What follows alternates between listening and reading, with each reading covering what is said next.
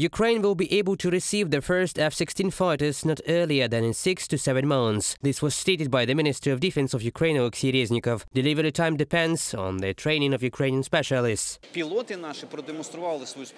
The pilots have demonstrated their ability to be ready in 6-7 months. But technicians, engineers, we don't know yet, very complex maintenance systems, repairs and so on. But I believe in one thing, our people are so talented that instead of 10 months, they learn how to use the Patriot in 10 weeks. The 155 caliber artillery instead of 3 months in 3 weeks. Therefore, I am convinced that Ukrainian F-16s will be in the Ukrainian sky. The Minister of Defense of the Netherlands emphasized that preparations for service in the F-16 and the creation of the necessary infrastructure are also important, and yet we need missiles for this type of fighters too.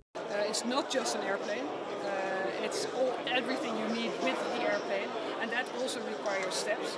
But because we have now already decided, we are embarking really on this trajectory now. Thanks to the F-16 fighter jets, Ukraine can gain a much-needed advantage in the air.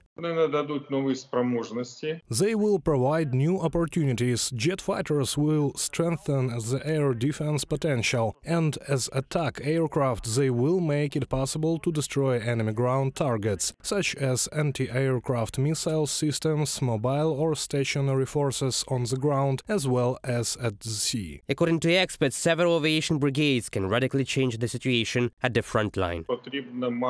We need to have 3 aviation brigades, 40 aircraft each and 120 in total, in order to radically change the situation. But we need to start somewhere, at least with 3 squadrons of 12 aircraft. This is important because we will start to master them, adapt, and the next aircraft will go easier and be more efficient in use.